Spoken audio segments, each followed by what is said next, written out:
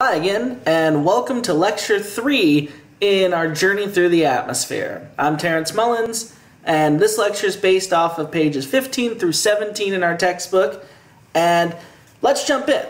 So, up to this point, everything we've been talking about has been the structure, composition, and so on of the atmosphere.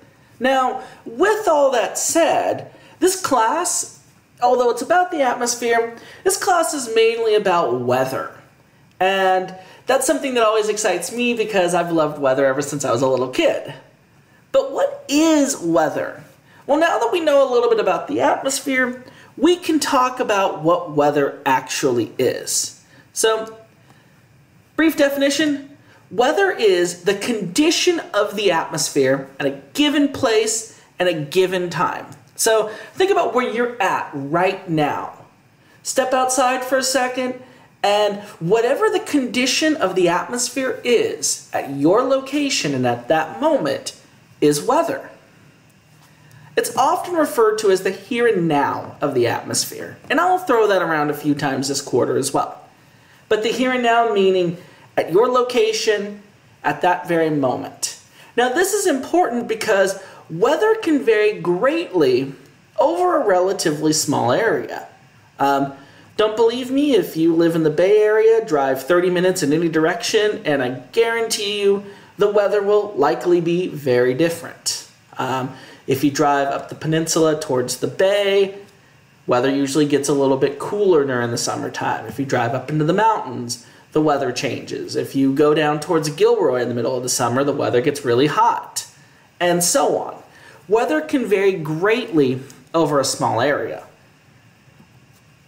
Such as just this right here, the temperature in Cupertino and the temperature in San Jose might be two completely different things. Also, the cloud cover might be two completely different things. Or maybe it's raining in San Jose and it's not in Cupertino. So again, these conditions can vary pretty substantially over a relatively small area. Weather's also constantly changing. If you don't like the weather outside, just wait a few minutes. Sometimes it might change substantially, other times maybe not so much. But weather is constantly changing. The weather you're experiencing right now is different than what it was 5 minutes ago, and it's different than what it'll be 5 minutes from now. So weather is constantly changing. And so, with that said, when we talk about weather, we're talking about what's happening in our atmosphere at a given moment, at a given time. Changes from place to place, changes from minute to minute. Now, all of the weather that we'll talk about in this class is fueled by the sun. So things such as precipitation, things such as wind, all of these things start with energy from the sun. And we'll talk more about that in the next module. So, as I just mentioned, weather varies from place to place. What I have right here, this is something called the Wonder Map, which you can get from Weather Underground, a subsidiary of the Weather Channel. And what you can actually notice is temperatures do change over different locations. For example, here's De Anza College, right around here. The temperature on this map, which was taken in April of 2017, shows temperatures around 55, 56. If you go a little bit further into the San Jose area, temperatures jump up to 57, 58, even into the 60s over on the foothills of the Diablo Range over here. If you go into the Santa Cruz Mountains, temperatures drop substantially. So again, weather varies from place to place. Weather also varies from minute to minute. This is a graph showing how temperature, dew point, and relative humidity have changed over time at San Jose International Airport. And what you see is that temperature doesn't usually stay stable. Relative humidity usually doesn't stay stable. Dew point, which is an indication of the amount of water vapor in the air, doesn't usually stay stable. These things are constantly changing over time. Now, when we talk about weather, most people think we're just talking about temperature. And that's usually because when you open your weather apps or you watch a weather forecast, usually temperature is the big thing that everybody talks about. It's usually the first thing that's mentioned. And it's one of the biggest factors in human comfort. However, weather conditions, atmospheric conditions, vary with much more than just temperature. Other weather conditions include air pressure, cloud cover, precipitation, humidity, wind speed, wind direction, that's how fast the air is actually moving, visibility, and so on.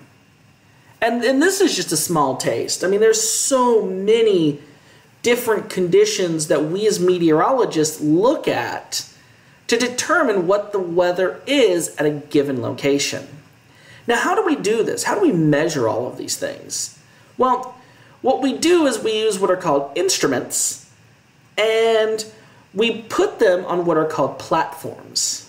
And there are many different platforms that you can mount a weather instrument. For example, you could take an anemometer, which measures wind, and place it near the surface of the earth. Here you have something on a pole, stuck into the ground, it's not going anywhere. That is a weather platform. Another weather platform, satellite. We have many satellites orbiting our planet right now as we speak, and each one of those satellites is actually looking down at our atmosphere and gathering weather conditions. Weather balloons are another platform. We take an instrument pack, tie it to a balloon, launch it into the atmosphere.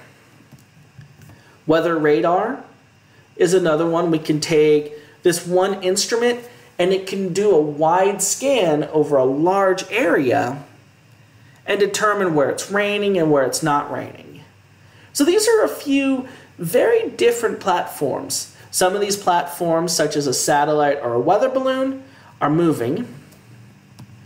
Also a portable instrument attached to a moving vehicle. Others, such as the planet anemometer or the thermometer that you have on the outside of your house, or this radar, these are stationary. These stay put.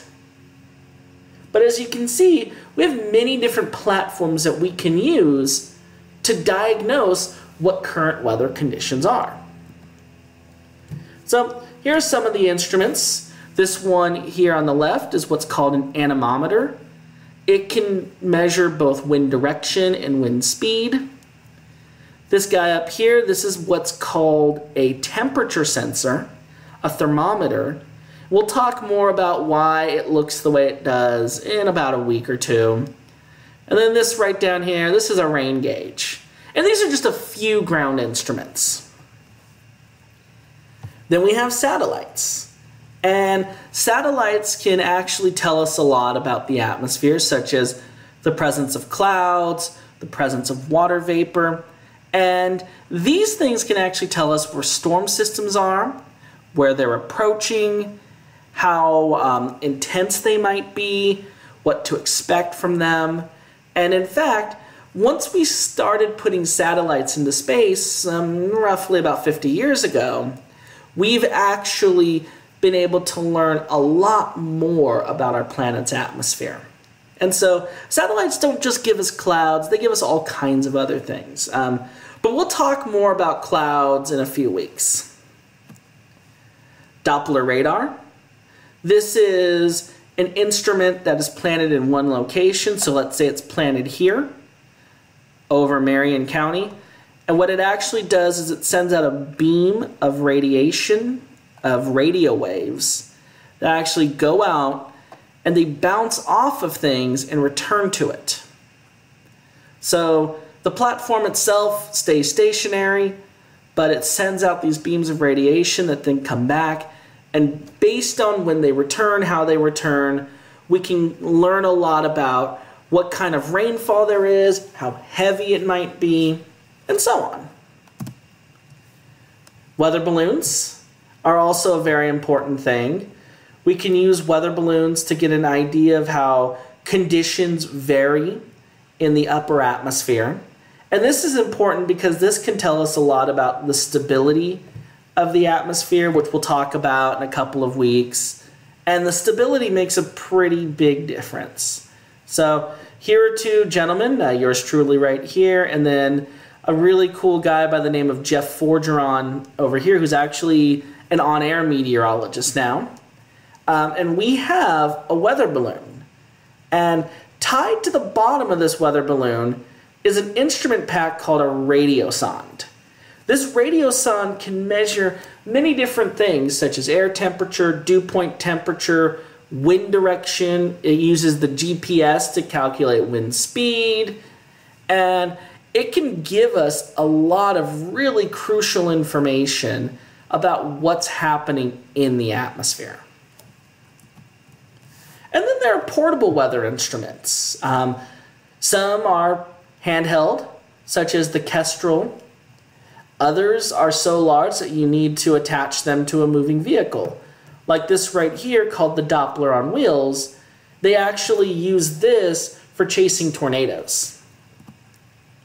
Now, once we gather all of this data, we then display it on what are called weather maps. And these weather maps can allow us to view weather conditions over a large area. Part of your Module 1 activity is going to be to look at a few weather maps.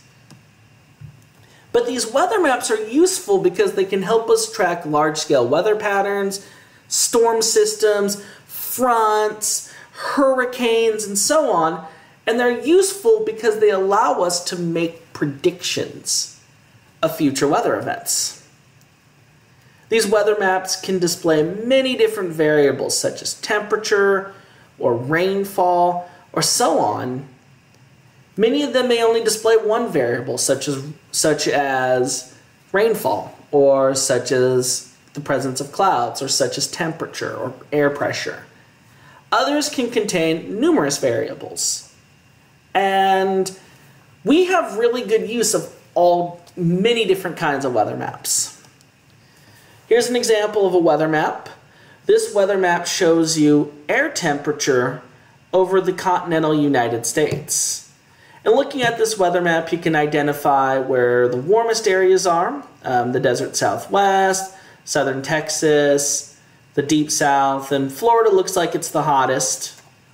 And you can also identify the colder regions of the United States, such as Chicago, Milwaukee, over here in the Midwest, and then up here in upper Maine near the American-Canadian border. So we can identify where temperatures are warm, where they're cold, and that actually helps us identify key weather patterns, such as right here in Illinois, eastern Illinois is experiencing temperatures in the mid to high 70s. Meanwhile, in western Illinois, temperatures are in the mid-50s.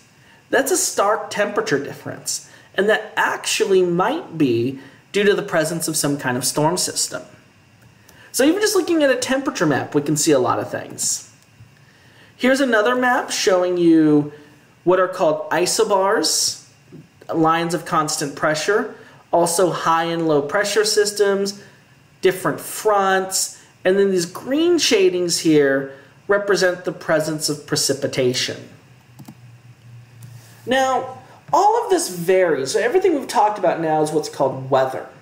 However, there's another word that meteorologists often see used interchangeably, and that's called climate. Climate and weather are actually two very different things. While weather is the condition of the atmosphere at a given location and at a given moment, climate is not the same thing. Rather, climate is the average weather of a given region.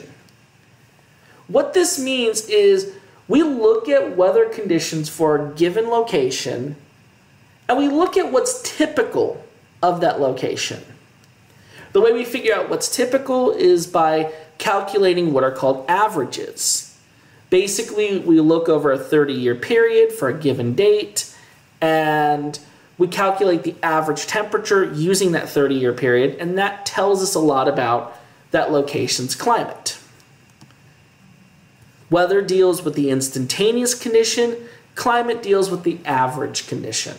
So while weather can change from moment to moment and from place to place, climate changes are much, much, much more gradual.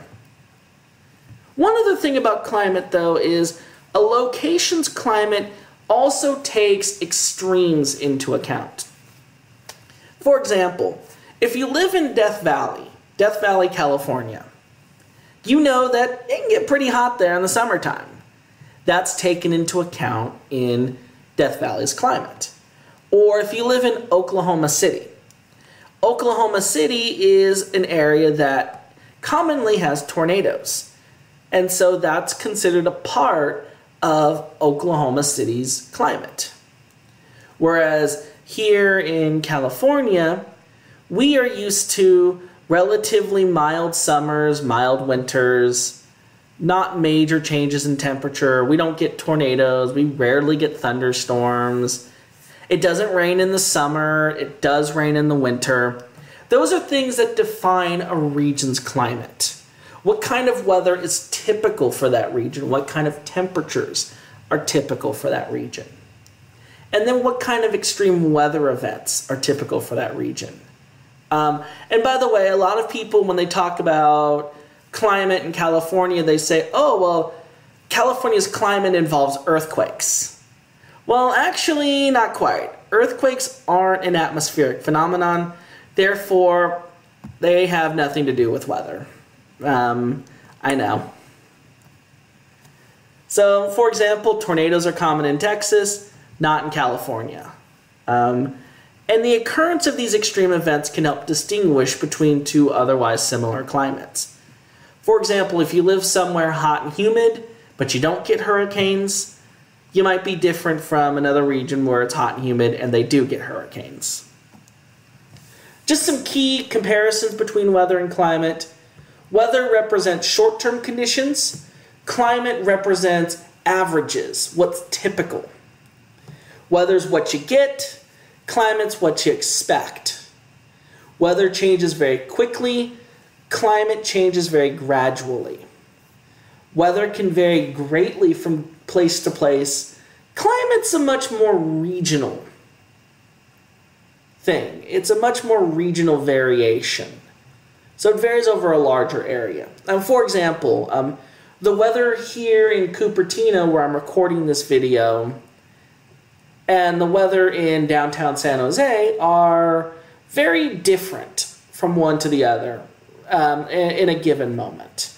The weather here in Cupertino right now is likely different than what it is in downtown San Jose. However, if you actually looked at the average climate, the two are almost identical. And so climate varies over time, but over much longer time periods and over much larger areas. A few examples of weather. So if I say, currently it's 72 in Cupertino, that is an example of weather. Or currently it's snowing outside, that's an example of weather. On the other hand, examples of climate, if I were to say, normally it's 85 outside, or it's hot in the summer, cold in the winter, or it doesn't rain in the summer months here. Those are explanations, expressions of the region's climate. Now, that wraps up pretty much our introduction module on the atmosphere, weather versus climate, and so on. But just a quick review. Weather is the state of the atmosphere at a given time and a given place. We measure weather conditions using instruments on different platforms, and we plot that data on weather maps. Climate, on the other hand, average state of the atmosphere over a much larger region. Climate changes occur over a much larger time span and over a much larger area. So weather changes are more instantaneous, climate changes are much more gradual. So that's it for this lecture, and that's it for this module. Please feel free to go back and review any of the other videos. Feel free to watch them as many times as you want. Stop and pause, take notes, and good luck on the first quiz. I'm Terrence Mullins. Thank you again for watching, and I'll talk to you next time when we start talking about heat.